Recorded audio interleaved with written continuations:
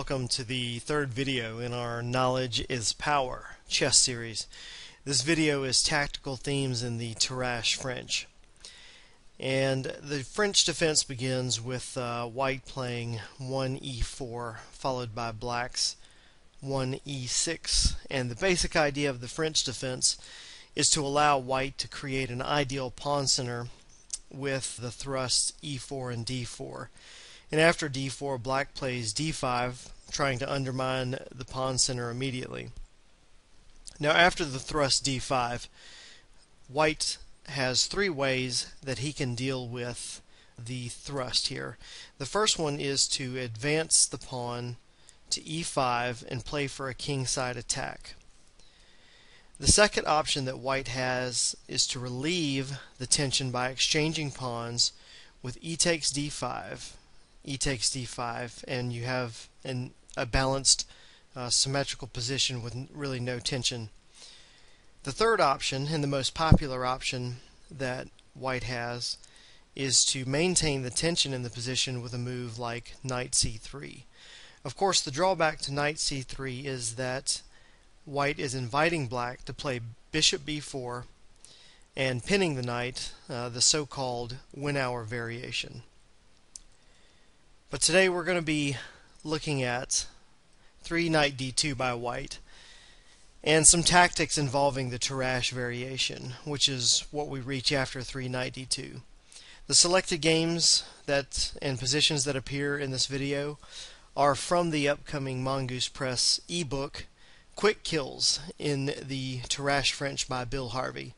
And this ebook is over 500 pages and it features 374 games, over 700 diagrams, all stemming from the Tarrasch French. And get this, it's only 99 cents, the same price as all of the other Quick Kill books by Mongoose Press. It's a great deal, and we're going to include a link to the first Quick Kills book on the Alpine Sicilian in the details section of the video, so be sure to check it out. Now let's talk about knight d2 before we actually get started.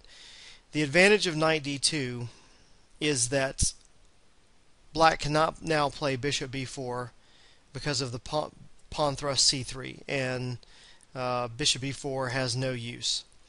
Of course, the disadvantage to playing knight d2 is that white has now made his dark square bishop on c1 kind of passive and difficult to get into the game.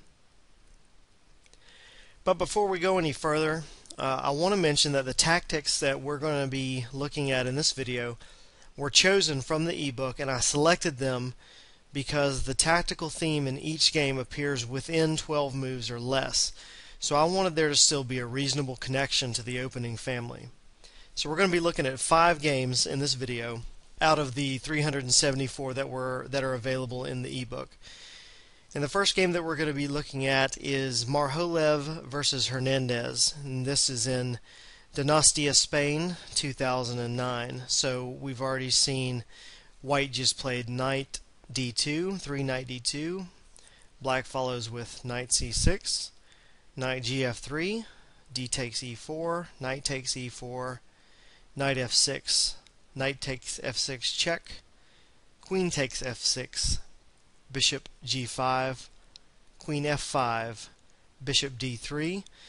The deployment of the bishop to d3 is a very frequent theme in the French defense that you'll see come up over and over.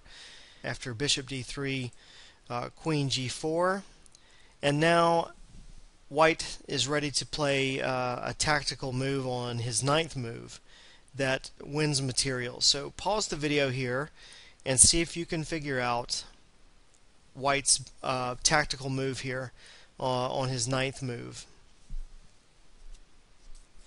Okay, the move is 9h3, and the queen is somewhat trapped. Can't play queen back to h5 because after he plays queen h5, white has pawn to g4 and the queen truly is trapped. So after h3, black's only option is to take the pawn on g2, queen takes g2, but after queen takes g2, rook h2, and the queen is trapped again. She can at least get a rook for herself, so queen h2, knight takes h2, and white has a big advantage here, being up almost 3 pawns in material. Alright, the second game we're going to look at is Marwa versus Ebel, and this happened in Heerlen, Netherlands, 1999. The game does not start as a French, but it transposes into it. So the game begins with 1e4, knight c6, pawn d4, pawn e6, knight f3, d5, the thematic d5 thrust of the French. And after 4, knight b to d2, we are in the Tarrasch variation via transposition. Black continues with bishop e4, and of course we mentioned that that really doesn't work because of the pawn move c3, bishop e7, bishop d3, knight f6, pawn to e5, knight h5.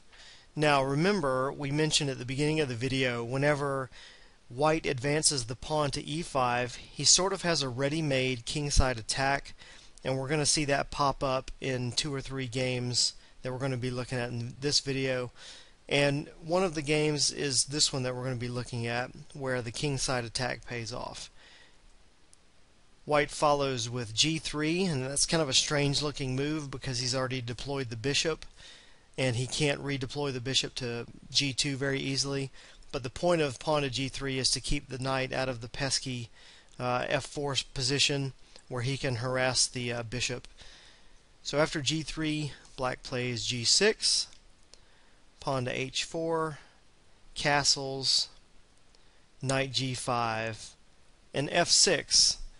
Now, white is on the 11th move, and he has a tactic that he's ready to play here. So pause the video now and see if you can figure out white's 11th move that wins him material. Alright, the move is knight takes h7, taking advantage of the pin. If the king captures, king takes h7. White has queen takes h5 check, and black can basically resign because after king g8, queen takes g6 check, king h8, queen h7 mate. So instead of the king capturing, black can try rook f7, but devastating results after bishop takes g6. Black's going to lose more material, and just a huge advantage for white. Okay, game 3 is Waldowski versus Belts. This is Hammelburg, Germany, 1989. And of course the game starts e4, e6, d4, d5, knight d2, f5, pawn to e5, pawn to c5, knight gf3, cd4, bishop d3, knight to c6, white castles, knight b4, bishop e2, queen c7, knight takes d4, bishop c5, bishop b5 check, bishop d7. Now here on move 11, white has a tactic that wins material. Pause the video now and see if you can figure it out. The tactical shot is knight takes e6, hitting the queen on c7, and of course taking advantage of the pin of the bishop on d7. Black has to move the queen, c8 for example, and after knight takes g7 check, king f8, bishop takes d7, queen takes d7, knight h5, and white is up comfortably 2 pawns with absolutely no compensation for black, a shattered king side, and a king that is stuck in the center of the board. Alright, our 4th game comes from Keininger versus Tautvasis. This is Oldenburg, Germany, 1949. Game starts with e4, e6, d4, d5, knight d2, pawn b6, knight gf3, knight f6, bishop b5 check, pawn to c6, bishop to d3, d takes e4, knight takes e4, bishop e7, queen e2, bishop to b7, castle, castle, rook e1, knight b d7, knight eg5, pawn to h6. And it's kind of an interesting thing that happens frequently in chess games. A lot of times a person will play a move intending to relieve the position or as a defensive measure, and it actually ends up inviting a disaster, just as it does in this position.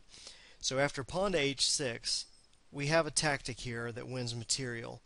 Pause the video now and see if you can find white's 12th move.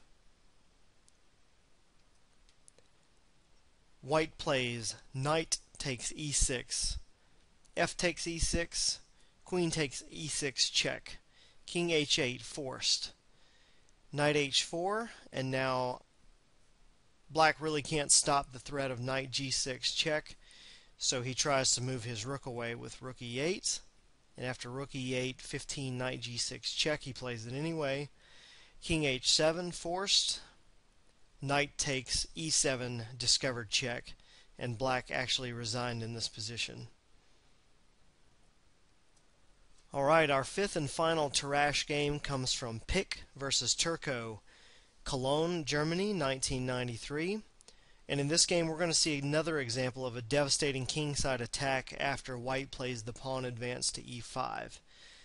So we have e4 to start, knight c6, knight f3, pawn e6, d4, the thematic d5, and knight bd2 we've transposed into the Tarrasch French by white, knight f6, pawn to e5, knight e4, pawn c3, knight takes d2, bishop takes d2, bishop d7, bishop d3. And I highlighted these four pieces because, as I mentioned, the white pieces are just tearing right through the black king side. You see the light square bishop on d3, the dark square bishop on d2, and of course the queen on d1, all tearing right through the black king side. Just an absolutely devastating position already by white. And with black having played the knight to c6, black doesn't have his thematic pawn to c5 move to try to undermine white's position and go for play on the queen side. Because of that, black plays knight to a5, and he's hoping to follow up with pawn to c5 here to try to get his queenside play going. However, white says none of that. We're going to play knight g5 with some threats.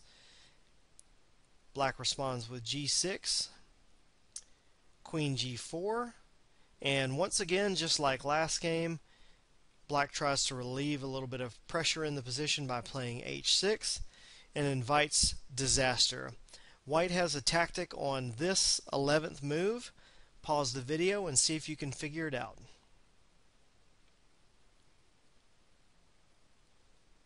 Alright, white takes a decisive advantage by playing knight takes f7.